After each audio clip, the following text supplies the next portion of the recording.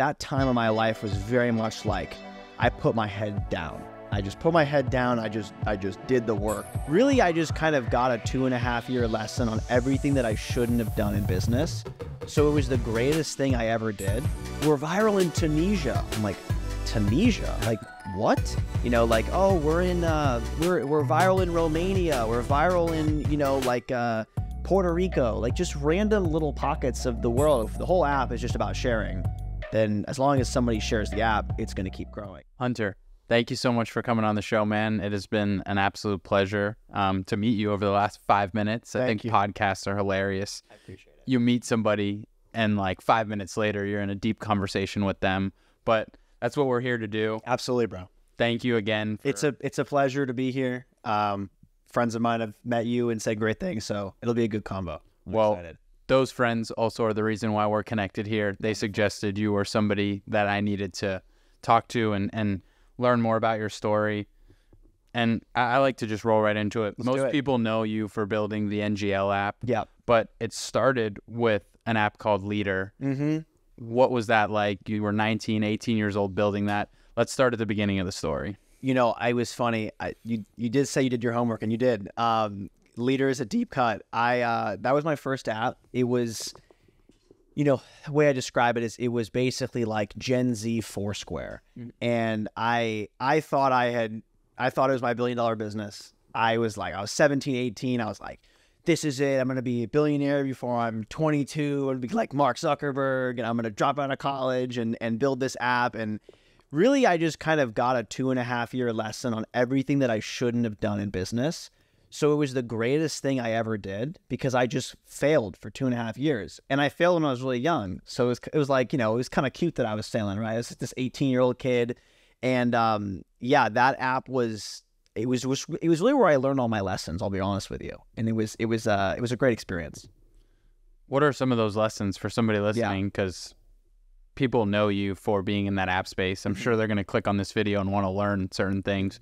What were some of the lessons you learned in that beginning stages? Do not outsource development under any circumstances. Do not do it. I learned that the hard way. If you're going to build stuff, make sure that you talk to people who know how to build stuff, because, you know, you shouldn't really hide from those experts. And I think that I resisted reaching out to people that could have very much accelerated that 2.5-year process. And a lot of it was maybe my own imposter syndrome, my own worry that what I was building was not valuable, that was not the right thing. And I think that there's like a level of emotionless that you have to get to when it comes to business. And your first business is where you put all your emotion into, and you put all that like blood, sweat, and tears mentally and emotionally. And you're like, oh, I want it to work. And then you realize that business is really just like shoveling shit and failing. So, you know, if you can just kind of be non-emotional about it and just like, hey, I'm here to build a product. I'm here to build a solution to a problem. If it fails, who cares, right? If it fails, I say it's like, it's good for your portfolio, right? Nobody really cares that it's a failure when you've succeeded once. You could have, you know, 10, 20, 30 failures. It doesn't matter. And like I said, I did my homework. I watched the YC application video. No way. Oh my God. I did. That's funny. What was it like to try and apply to YC at such an early age? You know, it's fucked because I didn't get in. And I think I should have, but it wasn't in the cards. It was funny because it was a massive dream of mine. I really wanted to be in YC. I thought that it was like, you know, I mean, it still is. It's very, very prestigious. It's a big deal. And I talked to a bunch of people who had gotten in and all that stuff. But yeah, I think I applied, I think once or twice. I applied to other accelerators. I didn't get into any accelerators. That's another thing I learned. It's like, accelerators are good, but like, you don't always need them. I think they're good. They're good though if you do get in, but it's not going to make or break it. And for me, it definitely didn't break it. You got the taste for building apps. Mm-hmm. You targeted college students next. Yep. Zoom University, a double dating app, was your next play. Why college students and why double dating? That's like a pretty deep niche there. It's niche. Yeah. So I wish I could say it was my idea. It was not my idea. It was a good friend of mine's idea. And I had just come off the back of Leader, really like just being kind of done because COVID wrecked it. Can't go anywhere. Can't pick up points anywhere. There's no app. So I basically just got an opportunity, and it shows you just kind of right place, right time. I had reached out to this guy a couple months prior, while I was still building Leader, and just kind of like, we went to the same school. He had dropped out, raised a bunch of money, was kind of like living the life that I wanted to live in a sense, just kind of like he was a couple years ahead of me. And I reached out to him, and he and his partner, and they became friends of mine. So a couple months later, their app had also kind of gotten fucked by COVID, and they were pivoting, and they posted, I'll never forget it. My buddy Daniel, shout out Daniel. He posted a thing on Instagram. He's like, I need a designer for a new app that I'm building. And I was like, I'll do it. Like, I'm in. Like, I had no money at that point. Like, I was dead broke. All my money was in Leader. It was over. And my didn't have a trust fund. There was no money there. I was like, fuck, I got to go back to school. Like, I don't want to go back to school. Like, I can't be a failure. And I reached out to him, and I was like, I'll do it. And within about 24 hours, we were shipping the app. Like, it was like a day later. And it was, you asked why colleges. It was because the younger that you skew, the more close friends that you have. Mm-hmm. So if you're wanting to build a social app, you're wanting to build anything that spreads very organically and virally, you have to look at like who has the most social connections. It's generally college kids, high school kids, middle school kids. And Zoom University was one of those right place, right time, because, all the college kids go from going to parties to now there's no parties. They all want to meet each other.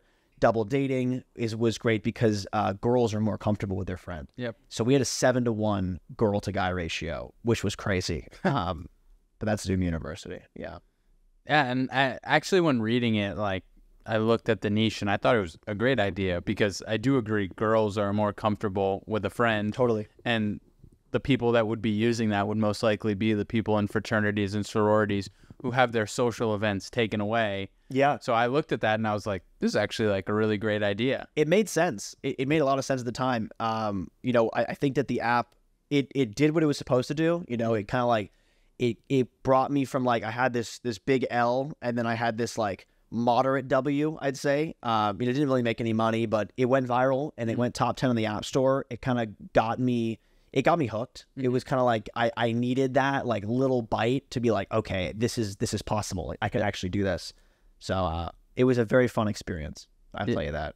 Yeah, and then you parlayed that into getting some consulting gigs for Fortune 500 companies. Mm-hmm. And at least from what I read, the main charter for you when you did do that was help them reach a younger audience. Mm-hmm. Totally. How did that play out? I saw you had some really big names on that list. Mm-hmm. What was it like working with some of those brands, and what were some of the results that came from the work you did? So it was a great experience. I'm glad that I did it, because when I was flashback when I was 17, I thought I wanted to be an international business consultant. And then I did an internship in that right before I built Leader, realized I don't want to be a consultant. I want to build apps. And then now this was kind of 2020 after Zoom U. I was like, okay, well, you know what? I've done apps. Let me try taking the skill set, going back to consulting. Consulting is not fun. Working with big brands is a challenge, because you really are not able to change anything. And my whole thing is like, well, I want to change the color. I don't like that font. I don't like the way that looks. This should be like this. And it was just a lot of levels of like, well, we got to get marketing to approve that. We got to get this person to approve that. And I was like, I really love working with these brands, and I've worked with some amazing companies, and it was a great experience, but it definitely showed me, no, I want to do startups. I want to do my own thing. I don't want to be a small cog in a big machine. I want to just own my own life. So I then went back to apps. And like, I mean, obviously you just said some of the things that you learned from that. Mm-hmm. What was it like? Like, what did it feel like to not be able to do those things? Because one thing is to realize it, but what was it like? What did it feel like when you weren't able to make those changes, even though you knew that was probably what was right? Oh, bro, it's so frustrating, right? Because I'm telling these companies, like, listen, if you want to reach younger people, you got to do this. And they're like, oh, I don't know about that. So I felt very handicapped. And I think that it was definitely something that I'm glad I did, because I wanted to experience that corporate level, but not like actually work a job in the corporate level. So this kind of like scared me away from that completely, and brought me to where I was like, no, I'm just going to stay in startups. I'm going to stay in apps. Eventually it's going to work. And it just took more time. And at this point, you're two apps in. Yeah. You've now worked and found out what you didn't like. What are some of the biggest takeaways from that portion of your journey? Things that you look back and you can go back and attribute that to some of the reasons why you're successful right now.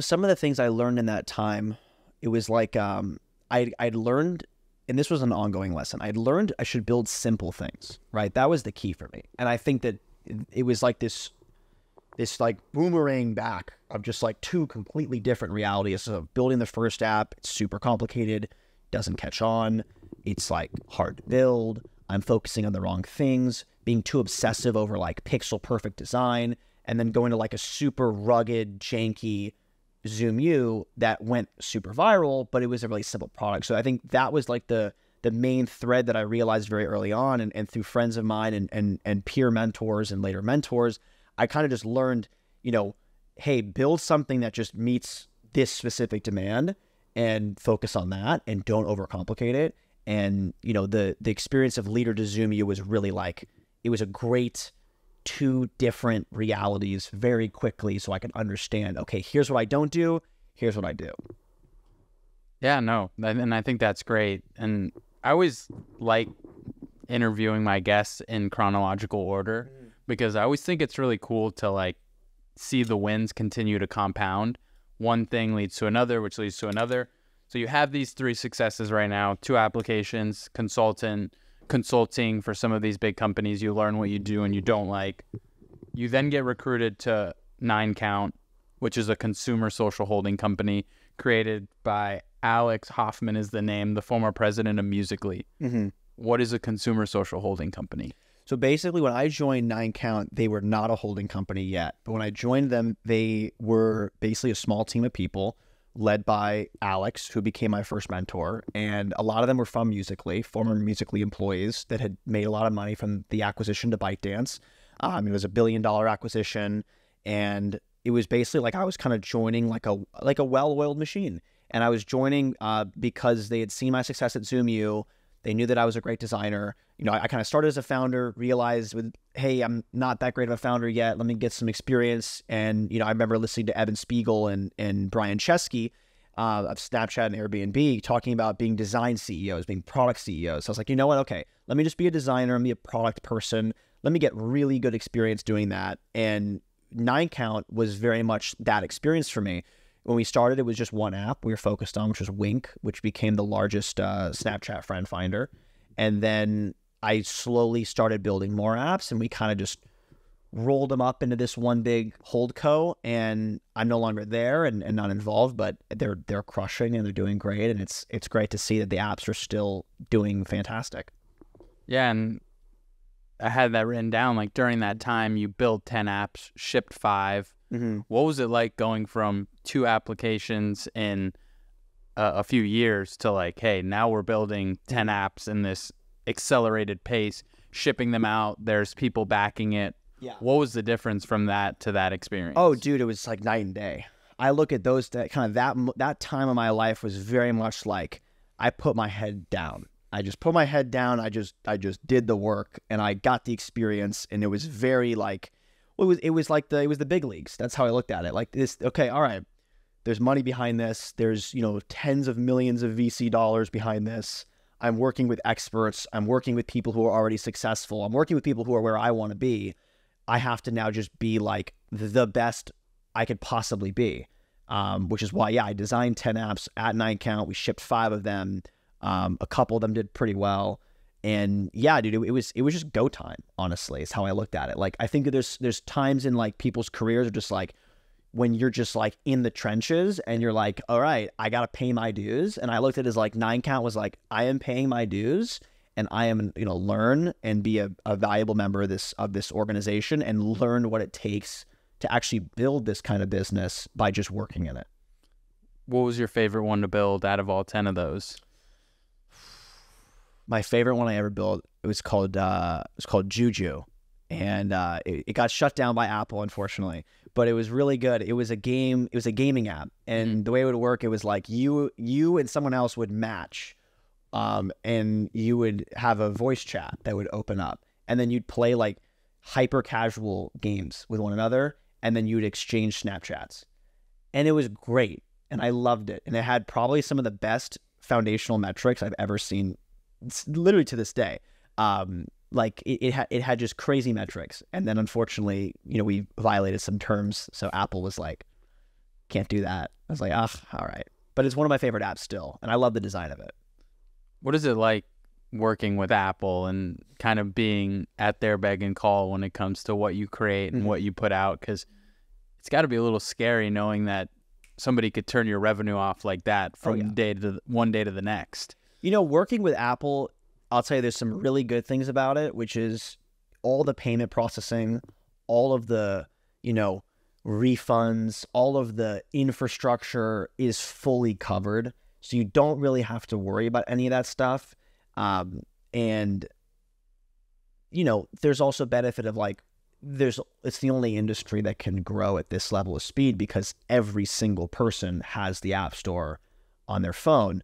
So, you get the good, but then you deal with like, there's a big tax that they put on you and you are subject to a certain, terms and things that you cannot violate, which, it's good and bad, but it's like, it's $1 trillion monopoly, the biggest company in the world.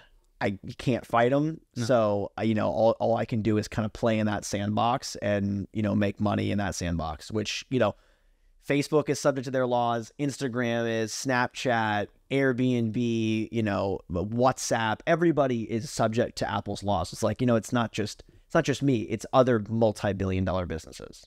Yeah, it's a fair playing field. It's what it is. And it's funny. I'm watching on Netflix right now the Uber documentary. Mm-hmm. It came out in like 2021, but I never noticed it or saw it. And like now I gotta I'm watch watching that. it. I haven't seen that. It's pretty good. I'm like halfway through, and it's interesting to see Travis like kind of unfold into this like somewhat psychopath of like a founder, and he's going to battle with Apple in like the middle of this right now on like.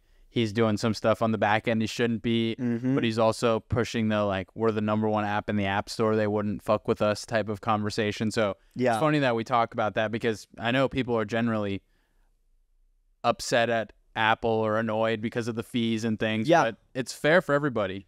It's what it is for everybody. So I think that it's a system that I believe will change. I just don't think it's going to change anytime soon. I think in the medium to long term, I see the opening up. I mean, a lot of EU regulation going on right now. There's a Supreme Court case that we're waiting on. There's some interesting things going on in apps that, like are really, could be very impactful on just the freeing up of a lot of different regulation, which I think would be great. So, I mean, we'll see. But it's definitely, there's no other kind of business that can reach as many people as quickly as apps. It's just there's no other business that can do that. Yeah, and then, I mean, I feel like we're relatively similar in age, and we grew up like we were getting just old enough when iPhones came out and app stores. Yeah. And still to this day, I go in the App Store and I click and I see like the #1 game at the moment. And the amount of reviews and downloads, it just blows my mind that there's that many people on the App Store like doing stuff. It's wild. And I mean, there is so many submissions to the App Store every single day. It is absolutely crazy. And it's like, but really when you look at, the highest level of playing field, it's really only about 100 teams that are competing. It's actually a very small amount of people. So it's like what I love about apps is it's this pure meritocracy where the only way you're going #1 on the App Store is you build something that is genuinely extremely viral.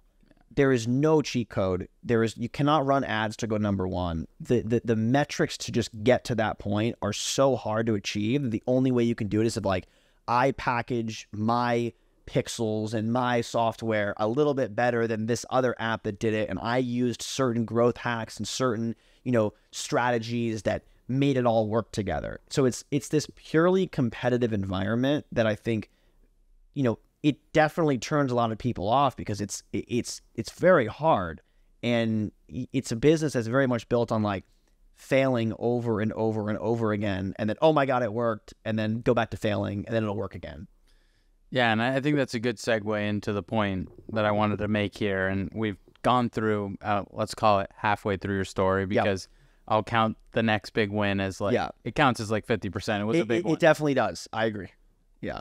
Walk us through what it's like to actually create a viral app. I think people that are going to click on this video would be interested to know from somebody who's in the trenches, because from an outsider looking in, I couldn't even begin to philosophize what it would be like to launch an app. What does that process look like from start to finish? So the process really, it starts with like a lot of ideation. So it's really like you got to come up with a concept. You have to kind of mull over it over and over in your head and really kind of iron out a user journey. So like, what is my user going to do? What am I going to get from them? Am I going to get their name? Am I going to get their phone number? Am I going to get their Instagram handles? Okay, what are they going to give, you know, what am I going to give them? Am I going to give them dopamine? Am I going to give them followers? Is it going to be, you know, like, am I creating a cool photo for them? Like, you have to come up with like, what am I giving? What am I getting? And that's really important. It's something I think people don't really talk about enough, is that's really what this is. It's an exchange, right?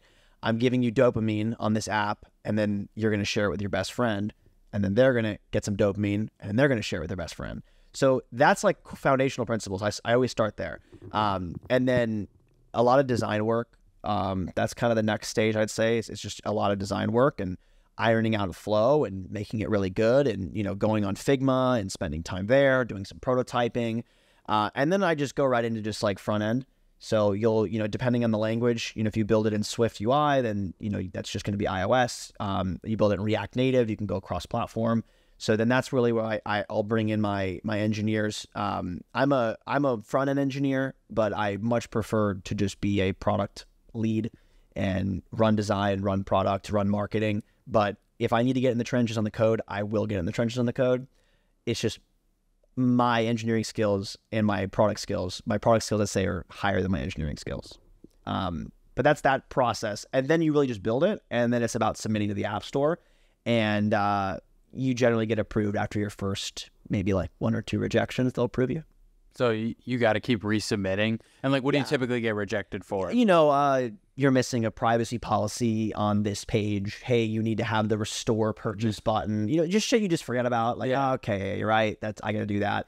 And, you know, it's generally like it's like a nerve-wracking process, but it's not really nerve-wracking. You're going to get accepted as long as you're abiding by the rules.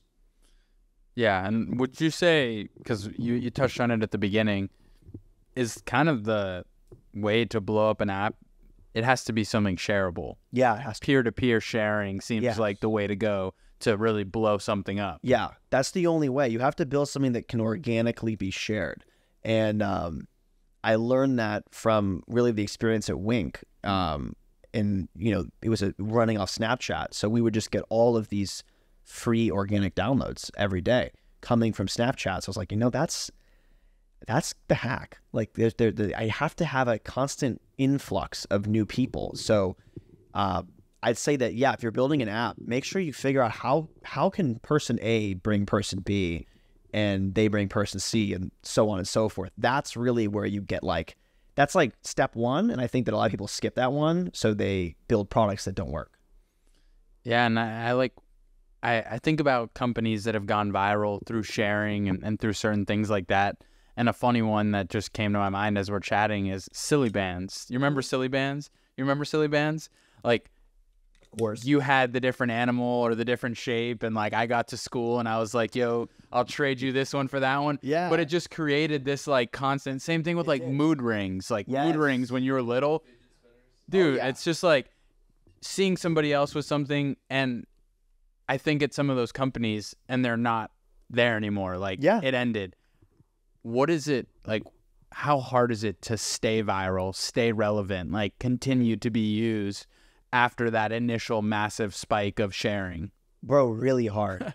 Really hard. I feel very lucky that, you know, a few of my apps are still around and still spitting out, you know, the same amount of money they were years ago. It's crazy because it's really hard. I think that what you mostly see is, you'll see apps blow up. You'll see them have their, 15 minutes and everybody will use them. And generally they don't figure out how to monetize. So they, raise VC dollars until they can't. and they generally raise at valuations that are just ridiculously high. That you know, Be Real as an example. That company's not worth $500 million. No. That's what they raised at. So, you know, I saw all these traps because I was in the industry. I saw this, and I looked at it as like I wanted to build things that could always stay viral because the entire app was just a funnel to share. So if the whole app is just about sharing, then as long as somebody shares the app, it's going to keep growing. And, you know, NGL was that app that really just kept growing. Yeah, and Be Real is funny that you mentioned that one. That one had like 3 weeks of stardom where it's like, hey, you got to be on Be Real. Post it. And then my friends, I started getting the notification like, your friend posted. And I was like, I don't really give a shit. Like, on to the next. Care. Yeah. NGL, you just mentioned it. That's the big win. Mm-hmm. I think it's like 100 million plus downloads at this point. Where did that come from? And it's funny, when I read the description of it, I loved it because, again, playing back to our generation, Ask FM was the shit back in the day. You went on Ask FM, you wrote all your stuff. You kind of built the Ask FM for the generation right under us and tied it to their favorite app, Instagram. Yeah. And especially Instagram Stories, which when that released, there's been Reels, there's been videos. I don't think anything had the virality of Instagram Stories. Absolutely. And taking people from, you get to see 30 moments of my life every year because I make 30 posts, to now you get to see my daily life. Yeah. Where did the idea come from, and what was it like building that? So it was one of those, once again, right place, right time, right friends, right skill set. I had positioned and kind of cemented myself prior to NGL as like, I was the designer. Like, I was the product guy. If you needed good product, come to me. If you needed good design, come to me. I got a call from a friend of mine, my friend Isaiah, and he basically just called me and he's just like, I have an idea for an app. Get on a Zoom call in 2 minutes. I'm going to tell you about it. I need you to design it.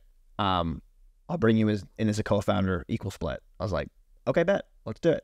And I get on a phone call with him and the other co-founders. And it was just kind of like, we all knew that there was this incredible opportunity because it was the same day that Instagram had launched the feature for everybody to post links. And so we all got together. We were like, okay, the product is anonymous Q&A for Instagram. Everyone's going to be doing this. We thought we need to build this in 3 weeks. We need to get this out because every single team is going to do this. Like, we're going to have so much competition. So that's what we thought. We built the app in 3 weeks. We launched it. Crickets. Nobody. Not a single competitor. Nobody. For 6 months, it was quiet. The app was basically a dud for over 4 months. But I knew it would work. And it's weird because I look back on it and I knew that it would work. And I knew the entire time it would work because I looked at the first principles of it. You know, I looked at like, okay, well, this is going to automatically grow because it's Instagram. This is going to go super viral. This has got the gossip. It's juicy. It's you know, teens love anonymous apps. And it's also got the beauty of it is that's like, it's not like a platform, it's a tool. So I knew that it was going to work. It was just, it took us about 6 months of carefully crafting the share flow, making sure people understood, hey, you got to copy the link, then you got to copy the asset, then you got to go into Instagram and you got to place the link and you got to do all these things. That was the hardest part. It's just explaining to people how to go through the process of doing this. Cause, you know, I really look at it as, you know, we trained over 100 million people on how to use links on stories. Prior to NGL, nobody really knew how to use that feature. We brought that feature to where it is today from an adoption standpoint, because every single teen app now uses that, and they didn't before. Yeah, and it's funny. I mean, it's not funny. It's cool that you mentioned that, and I agree. Stories were amazing, but the features within them slowly start to like. Mm-hmm. For a while, it was the question thing, like ask me a question, like that's so popular right now. Before that, when they released the stickers, it was cool to post the stickers. Like when you went through and built this, you had to go through a time of struggle. Like you said, there was 4 months of it being dud and you making a tweak here, a tweak there. Explain to people listening, because so many people quit like early. Yeah. Explain to people listening how a small tweak can take you from dud to million downloads. Yeah. The app was called Ask.Fun, and then I changed it to NGL. So that's a pretty small tweak, just changing the name. We included we went from a tutorial that you could skip to a tutorial that you could not skip. And that was a small tweak that ended up being massive. We just did a lot of really small fixes. You know, we didn't add a lot of features. We kept it really, really simple. And monetization, we just looked at apps that had come before us and what they had done, and just kind of used the playbook that was, you know, on the open market in front of us to see. But it was really like a lot of small things. I mean, like it was copy. It was like, the button should say this. It shouldn't say that. Oh, we have to add this little disclaimer here so people understand it. You know, hey, let's put on the website, you know, a line of text that says, you know, 100% anonymous and secure. Okay, that helped because people are now more willing to send, you know, crazier messages. Like, it was just really small things that we got from just like making a change, looking at the numbers and being like, okay, that was a good change. Let's do another one. Oh, that was a bad change. Roll it back. And it was just doing that for months and months and months.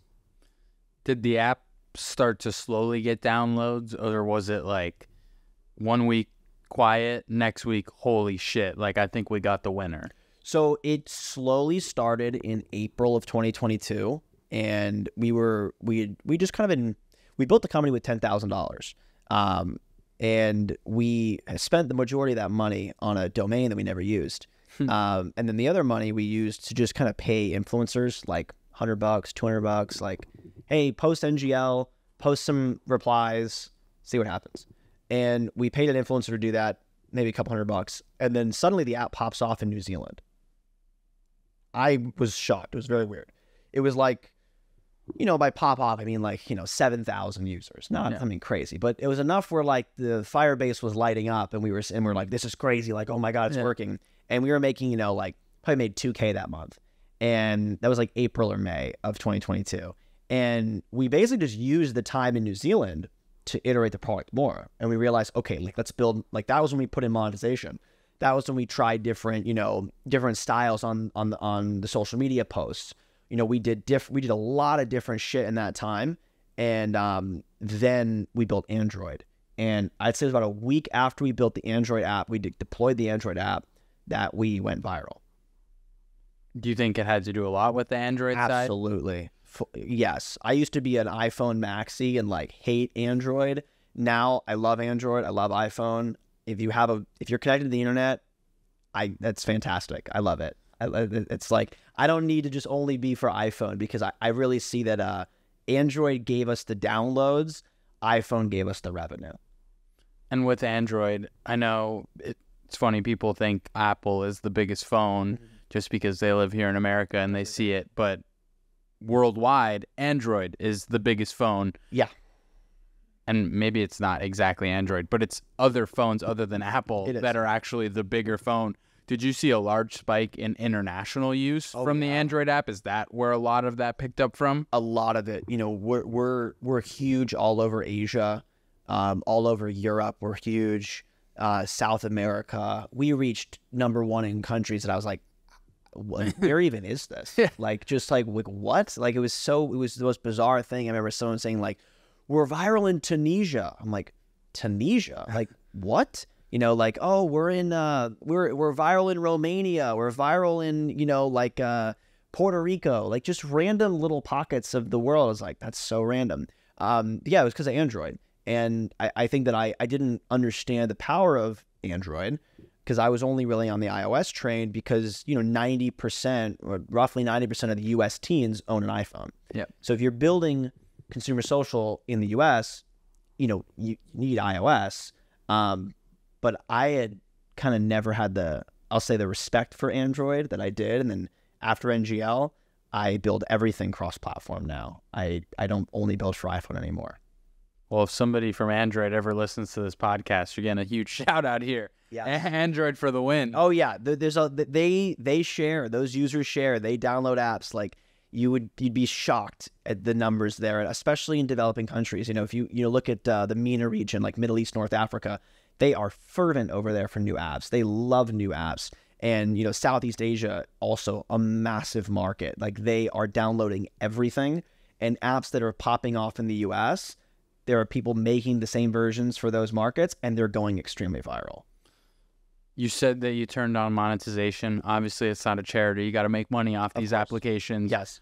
What was your reason, or what was the time where you're like, all right, it's time for monetization? And if it's something you can share, what was the strategy to monetize this? Because, I mean, 100 million downloads. Yeah. Somebody listening is going to think that's a lot of money. What was the strategy to go get that money? So the strategy was really, you know, other apps in our space monetize in a very similar way that we do, where they sell premium features on a subscription. It's a weekly subscription. We basically built that in before we went super viral. We were in New Zealand, kind of 7,000 users. We were like, okay, let's build a monetization. Really just looked at apps that came before us. You know, that the beauty of this industry is that everybody copies each other, and they copy each other publicly. So it's like, it's right there. You know, the playbook's in front of you. So we basically just kind of looked at other apps and tried to make the best of, you know, of the situation, and like, okay, let's take this from this app. Let's use these guys, inspo from this company. And I mean, yeah, 100 million downloads, and you don't need that many people to make millions of dollars. You really don't, especially when you're dealing with subscription revenue, and, you know, especially weekly subscription revenue. So, you know, you don't need more than, you know, a couple 100,000 people to give you money before the zeros start adding up. Yeah, and you had, I'm just reading stuff on you, it was like 150 plus million downloads and $30 million worth of subscription revenue. Was that all or majority from NGL? Or I'd say more than 50% was for NGL. Yeah, the downloads, you know, the majority from NGL, and then the revenue, I'd say, yeah, like 60%, 70% from NGL. Yeah, now I'd say we're somewhere probably closer to like 40 million in total revenue across all the apps I've built, including, you know, Wink, including some of the other apps there. Yeah, it's crazy. It's a lot. And I know you're not part of the holding company that built Wink and all of those. Are you still receiving revenue off those applications? And no, I'm not receiving revenue off those. I was a much smaller part of the org chart there on the equity side. But I'm very happy that they're still crushing it.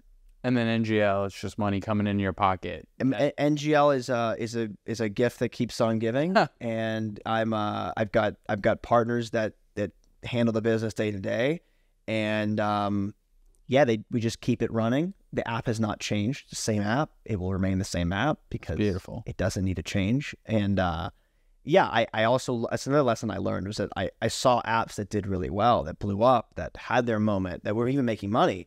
And then they would just add features, and they would just keep adding things. And I was just like, why do you keep adding things? Like, make something that just does what it's supposed to do in a simple way. Don't bog us down with all this unnecessary shit. And that was another thing with NGL. It's like, you know, I'm not going to make that mistake. I'm not going to overcomplicate this and ruin a good thing. Because, I mean, I had everybody pitching me every single way of what to turn the app into. And I didn't listen to anybody, because I was like, no, we don't need to do that. We don't need to be adding feeds. We don't need to be doing, you know, crazy things. We're not building a social platform here. This is a tool. It's a social utility. And, you know, a lot of people download the app. A lot of people delete the app. And a lot of people re-download the app because it's a tool. You just made a really good point there. And it's in the fact that I feel some people overcomplicate things. Simplicity is usually the best answer. But just thinking of the way you said that, and like how it ended up being part of the latter part of your journey there, is a lot of the stuff you learned early on a reason why you knew simplicity was going to be the answer there? You've already worked with other companies. You've been part of other, like, I think all the way back to Leader, like all of these different features. You were banking on a lot of outside things. With this one, it's simple. People are not going to stop using Instagram. Instagram stories are clearly here to stay. There's no reason why NGL would ever stop being part of that journey. There's no reason. Yeah, and you're right. I did take a lot of lessons from that first, that first chunk of time where I really learned, like, okay, don't make this complicated. Make this really simple, and like, just don't ruin it. I think a lot of people ruin things. They ruin a good thing, and they overcomplicate apps. And there's so many apps that, like, we all used for many years, and now we don't, because a lot of the times they just added shit. They're just like, why is this here? Like, what are we doing? And I look at Snapchat as a great example. Snapchat was my favorite app. They added all this unnecessary stuff to it, and it's now this super complicated app, and there's some feed, and there's a map, and there's all this stuff going on. It's like, I was just taking videos, like, putting a little like sniper reticle and like sniping my buddy in high school. Like, let's get back to like that part. That was funny. That was cool. So yeah, I learned just like, keep it simple. Don't overcomplicate. And Snapchat's actually a really good example of that. Snapchat, at least when I was in high school, was the most viral app. I mean, Oh yeah. everybody was sharing their Snap. I didn't want your phone number, or I wasn't going to follow you on Instagram. Like, what's your Snap, to everybody, because I wanted to see your stories. I wanted to see what you were doing. I wanted to see what people were up to. And it was the funny stuff, like the little sniper and all that. Loved that. Now, I've never used Snap Maps in my whole life. Yeah. Why would I scroll the Snap feed? Sometimes if I'm like really just in a deep, dark hole, click on some of those like shows that are on Snapchat, but shit, that's like option number 4. Oh yeah. No, that's like, you've been on TikTok for hours. You're just like, you're fried. You're just like, you know what? Let me tap on this shit. Yeah. Like, yeah. Yeah. And a lot of us churned from Snapchat, right? To use the term, like, you just churned. Like, you're just, all right, literally, I'm out. And I mean, I look at it as, I like to build apps where if you churn on the first day, I don't really care, because I've gotten something from you, whether that be I've monetized you, or I've gotten you to share with your best friend, or share publicly on one of your social medias. So it's like, if you churn, it's not the end of the world. Yeah. And I think that people need to kind of build apps for like, build this for like one person is going to use it one time and that's it. And like, make sure the app can survive if like 90% of the people use it once. And I think that if that's the philosophy, I think you'll build things that have daily retention, because you'll be building for like really optimizing key moments, and like, I call magic moments, and like, deliver the magic moment in the first 60 seconds, get something from the user, give them the dopamine in that magic moment, and then let them run. And if they don't want to come back, they don't want to come back. And if they do come back, that's amazing. And we love that. Yeah. And I think that's a great way to put it. Like, apps, like, there's those apps that require you to be on them constantly. I don't see those lasting that long, because there's so many options. It's tough to like keep people attached to one thing. An app like NGL is so well positioned to just stick around, and it's not gonna most likely blow up like it did, but I could easily see us talking in 10 years and it's still putting money in your pocket, because people are still using Instagram. Younger generations are continuing to adopt the app. So totally. And I think it's great. It's one of those apps that it will just continue, and I'm very grateful for that, because I think it was the perfect app for me to have my first like big personal success, because I was able to kind of like, I was actually able to profit. I was actually able to make money, which was it's like, it's not as common in apps. Like, it's like, people are like, oh, we'll figure out money later. It was just like, for NGL, it was just like, no, we cash flowed $1 million our first month being viral. So it was like, off the bat, it was like, oh my God, I went from like making $100,000 a year to like, I'm getting, we're making that every day. And it was just like, this is absolutely crazy. And, it also was, it's that kind of app that like, it never really, there was no cliff. It never fell off a cliff. It kind of always just like stayed. Like, the revenue went up, and then it never came down. And I'm super lucky that it acted like that, because it was just a great experience for me to have. And I think that it like, the goal that I had when I was starting in the industry was to build something that was like as big as that, and like really cement myself, and like, define people's childhoods in a sense, and their adolescence in a sense of like, building something that they use. And the goal was, to build Ask FM for, now Gen Z and Gen Alpha. And I'm glad that we did that. It's kind of like a big check mark. And I'm able to know that experience is like really strong, and, I can kind of put it on the shelf and, look to the future. Yeah, I mean, it's badass. You were part of 100+ million people's social experience. Crazy. Which is crazy to say it out loud. Do you have any fun like win stories? Like, did you go and celebrate with people when it started blowing up? Did you do anything crazy? I feel like it's always fun to hear how people took in their quote unquote first big win. So I did I was like, it's funny. I felt like there wasn't like this like honeymoon phase. Yeah. We really just like we blew up, and then every single news outlet in the world is writing about us, and we're stressed out, and we've got all these people that are coming at us, and we've got now people cloning us, and there's competitors, and there's lawsuits, and it's just like it was just like I got hit with a train. So I think in the moment, there wasn't like a celebration in the moment, but months later, yes, there was, when things had kind of calmed down and when like the ship was sturdy. I took some trips. I bought some things. It was a good time. I was able to kind of like do the things that I wanted to do, and like fly first class and go somewhere nice, stay at a beautiful resort, and bought some watches and car, and just like kind of just made my 17-year-old self happy. And there wasn't like we weren't like jumping up and down. We were like freaking out, just like, holy shit, this is like, we have to just keep the app up. Yeah, and I think that's super cool because everybody always thinks it's sunshine and roses at the other side, but when there's success, there's usually a lot of people nipping at your heels trying to knock you down. The second you've got it, someone's trying to take it from you. That's really what it is. So it's like you just have to be aware of like, okay, it's go time. Yeah, we've made money, that's cool, but I'll tell you that I've never felt more poor than after I made my first $1 million, because I realized motherfuckers have $80 million jets. I'm out here, and I was like, they're way above me. I'm nothing. I'm a little speck. And it's like, I think that's where I get like a drive from it. I'm like, you know what?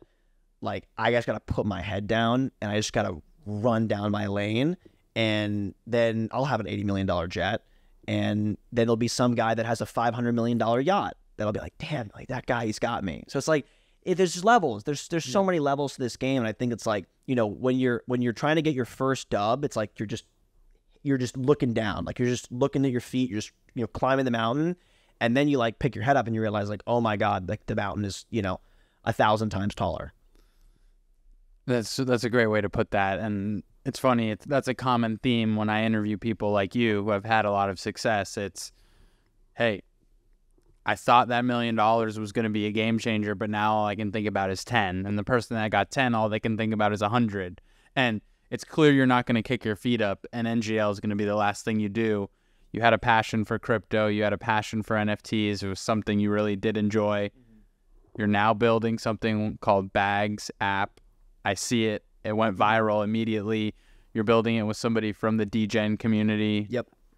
What is that? How much can you share? Yep. And yeah, give us an insight on that. So I've always wanted to build in crypto and in finance and just build fintech. It was really just a matter of time. And really what we're building at Bags is we're building the Discord Telegram replacement for financial messaging. I believe that there is a massive market of people that are in alpha chats, that are in Discords, that are in different groups all over the internet discussing finance. These people don't really have a home. And similar to how, apps popped up that would take communities off of Facebook and give them their own community, and those apps did well, that's what we're doing for finance. And we're taking it on the angle of going at it through group chats, and more specifically through holder chats.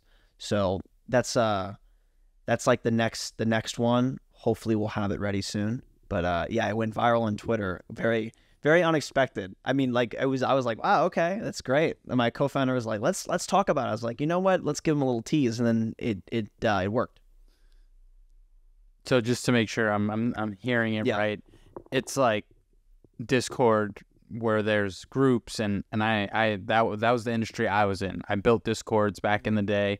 Sneakers was such a popular area. I built a few successful companies all around communities.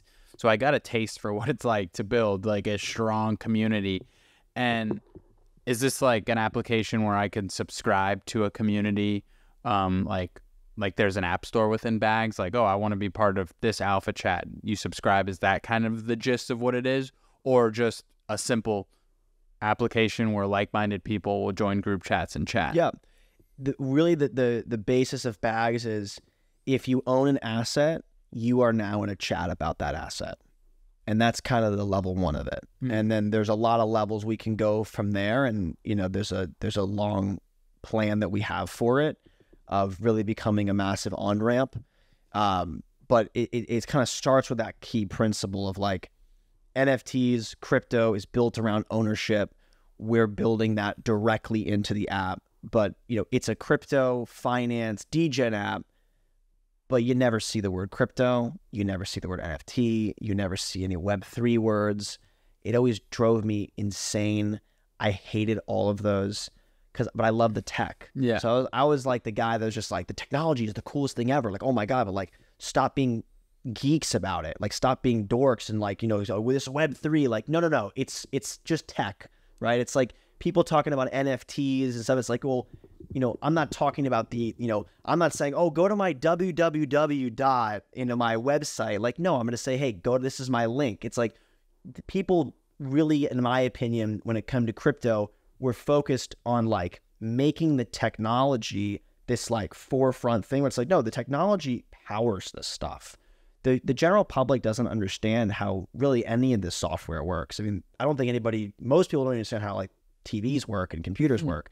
So it's like explaining, you know, ledger technology and, you know, blockchain and, you know, all this stuff is just like, no, just give them a product that makes sense, that you use the technology in the back end. That's what we're really doing with Bags. Yeah, I agree with you. I actually thought that Web3 was terribly packaged as like a term because I come from a tech background as well. The tech behind crypto and all of that whole realm is badass. Like, it's cool. But it was packaged in this Web3. And I don't think anybody even knew that there was a Web 2 or that there was a Web 1.0. Like, people just know the internet. Yeah. So, like, I thought it was extremely misleading and confusing. And I think that's why we got to this point where I don't see anybody tweeting about Web3 or anything. And that's where it was the most popular. But crypto's still popular. The technology and blockchain and everything they're using is still popular. It just needed to be repackaged into like not the most annoying buzzword I've ever seen. Yeah. You summed it up exactly right. And I look at it as, you know, very, very few product people that I know are working in fintech. And I kind of looked at it as, you know, I built the biggest anonymous app. I did it. I checked that box. I want to build different shit. I want to be in a different arena. I want to be in an arena where the ceiling is much higher, right? The ceiling for an app like NGL is only so high. You know, you can't get into the $1 billion club with an app like NGL.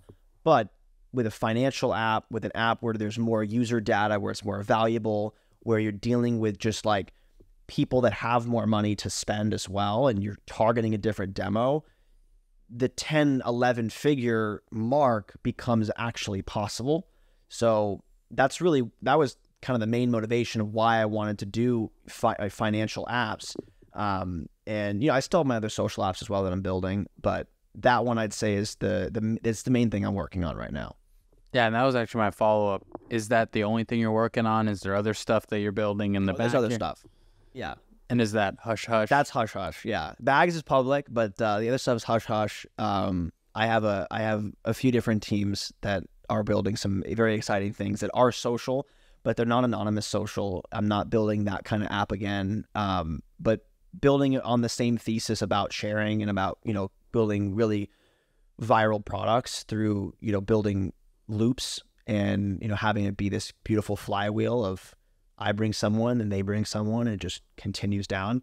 That's the philosophy in every product I build. It's just that I'm taking that to finance and then I'm taking it into other realms of social. And I look at, and I go all the way back again to Leader, and it's kind of the same thought process. Like, you really tried to go at Instagram from the perspective of, I'm going to do kind of the same thing, but give people a reason to share it, not just bet on them sharing it. Totally. And you've now kind of refined that all the way down into this flywheel of like, I know how to get people to share stuff, and that is the route to success in the world of applications. Absolutely. I mean, I think that if you're going to build any kind of app, the first question is, how does this grow organically? That's the question. And if you're not asking that question, you've failed level one. So I tell anyone that is a founder, and I advise a lot of founders, and I do a lot of work with a lot of companies, and many companies I work with have built number one apps and making millions of dollars, and I'm very proud of them, because I'm usually always just kind of saying to them, why do you have that feature? Why is that there? How is this going to grow?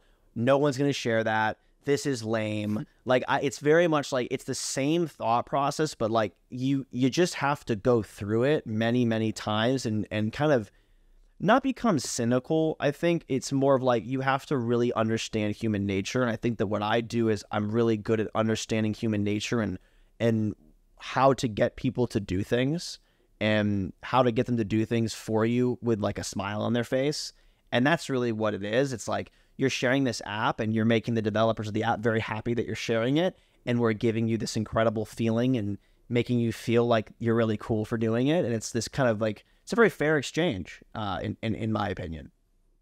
Yeah, I agree. I think it is extremely fair. And I think when you look at an industry that has the best chance for virality, I don't see anything being better than an app because, I mean, I think about it now. Like, there's still apps that come out that I talk to my friends. And, like, you look at some of these companies like Supercell that has built some of these stickiest apps. Insane. Like, just... I mean, everybody played Clash of Clans. Everybody. And then Clash Royale was a seamless transition. Like, I don't know anybody who was like, Clash Royale sucked. Like, I wish they never did that. It was awesome. My brother is 2 years younger than me. Still plays that shit and loves it. And, like, there's been multiple times where we've like, all right, let's get back into it and we'll play for a little while. And it's funny because it goes back to what you said on, you don't need the person to constantly have it or be on it all the time. You just need them to want to come back when it's time. And, like, I look at Clash Royale and Clash of Clans. Like, I was all in Clash of Clans in high school. Yeah, dude, me too. All in. Me too. And, like, Clash of Clans was, like, my 8th, 9th grade. That was it. It was like everything. My high school had iPads. So it was, what am I going to do all day? I'm going to play freaking Clash all day. Like, and they had all the gem packs. Dude, that app has taken so much money from me. Raped my dad's credit card. Absolutely. Like, I would get like, what is this charge for $199? Like, I need the gems to level up my town hall. Like, yeah, dude. I mean, that's the thing with apps. Like, apps, in my opinion, I think apps are to this generation is like, it's pop culture. Like, it's virality. It's what's trendy. Like, I mean, we live on apps all day long. Like that's how we see the world, is through an app. So it's like, if there's any industry that has the highest ceiling, it's apps. I mean, like, you look at how many, $100 billion apps there are. I mean, there's dozens of them. It's crazy. And it's like, and they're all on the same exact app store. And they're all abiding by the same rules. To tie it back to what we said in the beginning, they're all doing the same thing because they understand that there's nothing like it. And I think that the golden age of apps is actually in front of us. I think that we haven't even begun to understand what it's going to be like. I think that in about 5 years, when we're all wearing augmented reality glasses and generative AI is extremely advanced, we're going to see things we've never seen before. And I think that's really going to be like, take us back to like 2009, 2010 with like those beer drinking apps. And it's like, and the fart noise apps, and everybody has apps and everybody's making money with apps. It's going to be that on steroids in a couple of years. So everything I'm doing now is really just like, I'm going to build everything I want to build on, on this phone, on this, on the form factor of the phone before I switch to augmented reality and virtual reality. Well, I'm happy that I met you now. So in case I do have a badass app idea, there we go. I actually have some type of way to make it happen. Absolutely, bro. And I actually agree with you. Like, I genuinely agree that there's still so much room in front of us for applications. I think the actual impact of phones has not even gone close. Yeah, absolutely. Because something that I think is interesting, like I look at the phone from the first iPhone to now, not that much has changed other than a better camera. Like, let's be honest. And we know these big companies, they won't stop making money. I do think there is a point that is coming very soon where the camera isn't the only reason why we use the phone. And I think other features and other ways to use the phone are going to be the selling factor.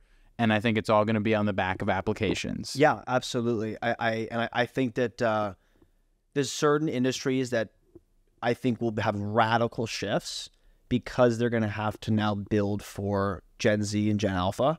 And, you know, now we're at the stage now where Gen Z is mostly out of college. Half of Gen Zers are above that age. So it's only a matter of time till they have more disposable income and they represent a large percentage of the economy. And, you know, Gen Z has no attention span. So like I look at, you know, do I see the average Gen Zer filling out their taxes the way that millennials did? Absolutely not. No way.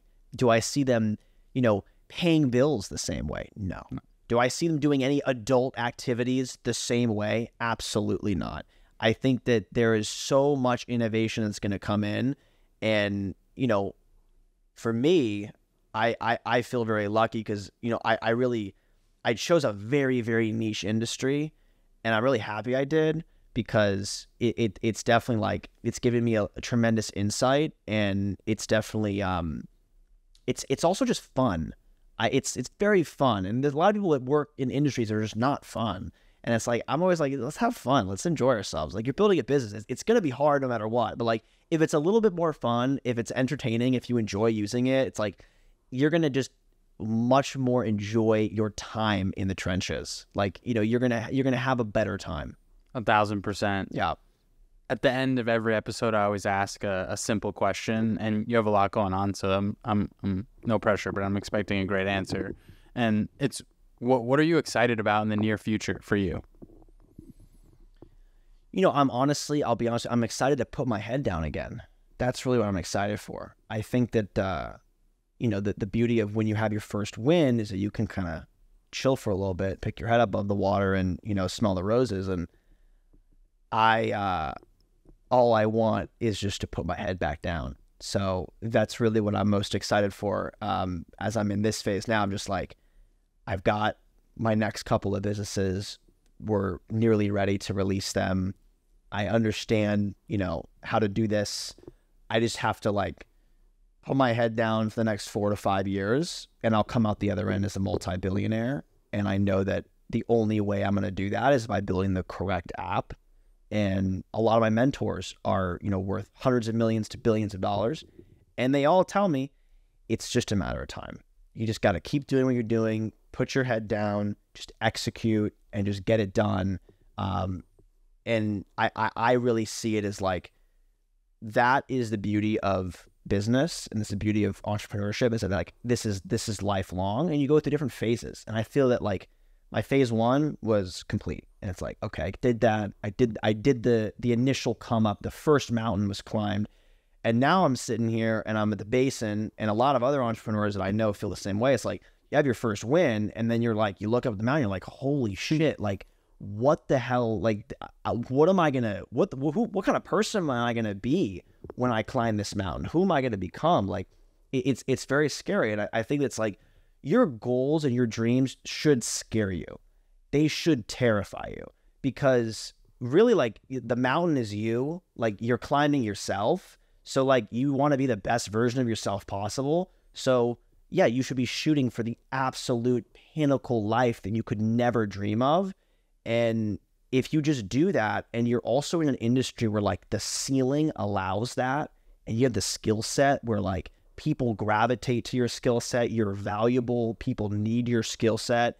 If you just kind of assemble all these pieces, dude, it's like anybody can do this shit. It's really like, it sounds so chuggy to say like it's a mindset, but it really is a mindset. Just like, I know that the people that created everything in the world are no smarter than me. Like everything we use is a product that someone else created. So why can't I build my own products? And look, I've interviewed enough high-level people to understand that mindset is like the main thing. Like, whenever I ask what sets I'm you sure apart, they all say that. Yeah. they all say it. Yeah. But something that's funny that you said that's interesting.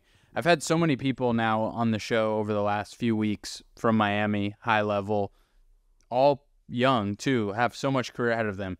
I wonder who's going to be the first billionaire from the guests that I've had on the show. Like, I want to be able to look back 30 years from now and be like, that person was one of the people I interviewed. That's the first billionaire that made it from the batch of people that came through my show. Listen, I hope it's me. That's the goal. Dude, I hope it's you too. That's really always been the goal. And it's, I think it's not about money really. For me, it's about like, I know what my young self wanted. And it's like, let's just make my young self proud. That's really it. That's why I'm doing this. It's not about, I don't need money to buy, to buy expensive clothes and cars and just live that life. Like I don't live like a hedonistic lifestyle like that. Like I'm here to really just build things that are just good for people, that people like, that people enjoy. And my dad would always tell me, he's like, don't chase money, chase your passion. Just make sure your passion can make money. That's really it. Dude, we're talking about a lot of stuff there. That's a banger quote right there. Take that one to heart. It's facts. It's facts. And you would always tell this to me. And, I grew up and my parents weren't, we were well off, but we weren't balling. I went to private school, but I was, the one kid in private school who lived in an apartment. So I had friends that lived in $20 million homes whose dads were driving Ferraris. And, it was like, I watched that. I was kind of like adjacent to it. And, I'm so happy that I wasn't given, a trust fund and I wasn't kind of just set up because, it's like, you got to do it yourself.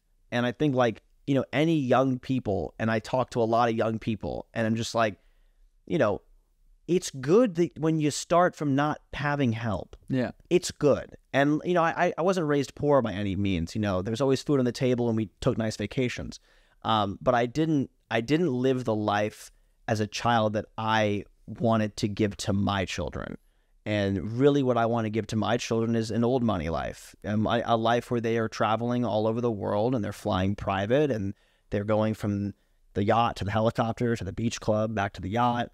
And they're able to build businesses at 15, 16, 17. And really it's about, in my opinion, like everything I'm doing now is work hard. So I have a family that's fully protected 10, 15, 20 years from now, and then I can focus all my effort on just being a father. Because I think that, there's one thing to make the money, but you have to keep the money. And the only way you're going to keep the money is if you build a legacy and you build a family and you build a dynasty.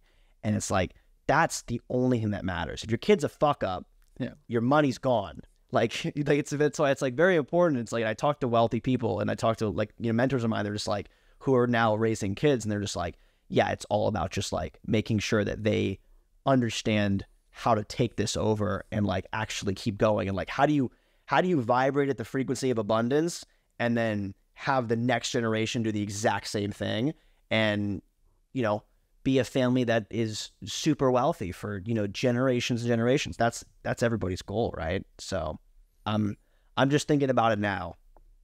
I mean, it's like a drop the mic end podcast right there, like powerful statement. I could go all night. So, I mean, I go all the time, but yeah, I think that to kind of like round it off with leader and kind of take it back there, I'm glad you mentioned it because it was definitely, I definitely look at that experience and I'm super, super happy that I tried. So it's like, if there's like anybody watching this, if you're just like in the early stage, just go fail. I think that's the biggest thing I can say. Like, just go fail. Just fall on your face. It's fine. It's not, no one's going to judge you. Like, don't worry about what your high school friends have to say about it. Like, doesn't matter. Like, really just, this is about just fail until you don't fail. And, yeah, man, it's been fun, bro. It's been great talking to you. I appreciate it. Yeah, and I want people to be able to follow you and connect with you. And it'll all be linked below, but what's probably the best place for them to connect with you on? I mean, add me on Twitter. That's probably where I'm most like active. And you'll put my link somewhere. So It'll be in the bottom of the video. Amazing. Twitter, Instagram, but mostly I'd say Twitter. And soon there'll be some new apps to use. So awesome, brother. It was a pleasure. I'm rooting for you now. I always tell the guests at the end, like, I get to now root from a more personal level for the guests that come on the show, because I feel like I'm kind of dedicated to like watching you succeed, because I know your story from a more personal view. So super excited. Can't wait to check out all the stuff you're building. And thank you again for coming on the show. I appreciate you, man. This was great. We'll have to run it back. For sure. Next apps, we'll run it back. Absolutely. I love it, bro. Awesome. Thank you, man. Good shit, man.